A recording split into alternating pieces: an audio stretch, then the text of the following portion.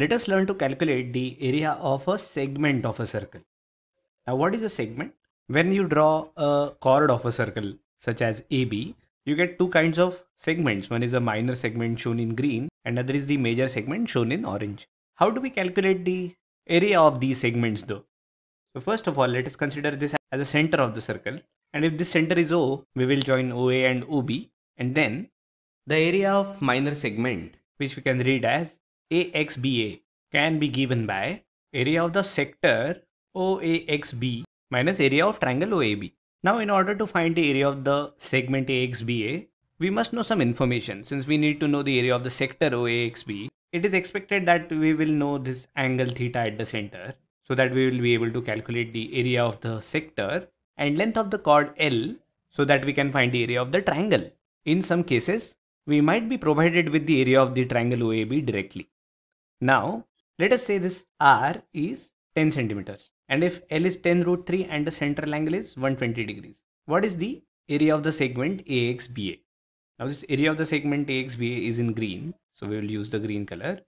So area of segment AXBA is equal to area of the sector is theta, which is the central angle subtended by this particular sector, divided by 360 degrees times pi times r square minus area of triangle OAB.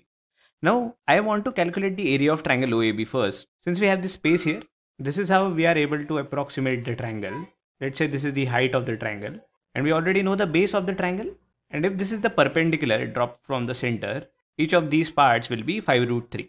This will be 10. And how we can find out h? By Pythagoras theorem. And so we have h square is equal to hypotenuse square minus 5 root 3 square.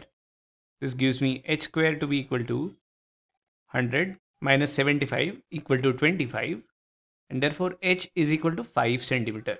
And from here we can find the area of the triangle OAB as half times base of the triangle, which is 10 root 3, times the height, which is 5, and this gives us 25 root 3 square centimeter.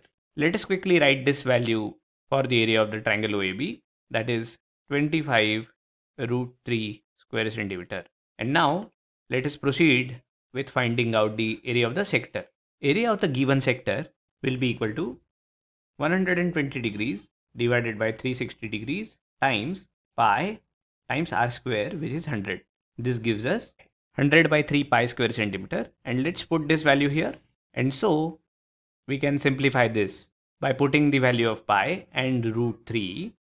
We get the area of the segment AXBA as 61.418 square centimeters. And this is how we can calculate the area of the given segment of the circle.